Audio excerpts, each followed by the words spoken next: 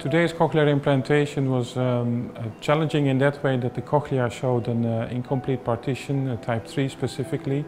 So this is a surgical challenge because it's an anomaly, and as surgeons we are very used to having landmarks to proceed in our procedure. So in this kind of cases it's really helpful to have every kind of feedback or orientation, and that's why we really enjoyed the help of Zoran.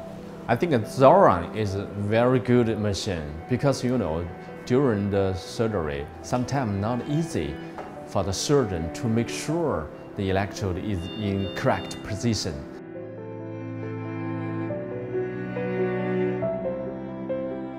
During the surgery, we can do this CT scan. It's very, very helpful for surgeon.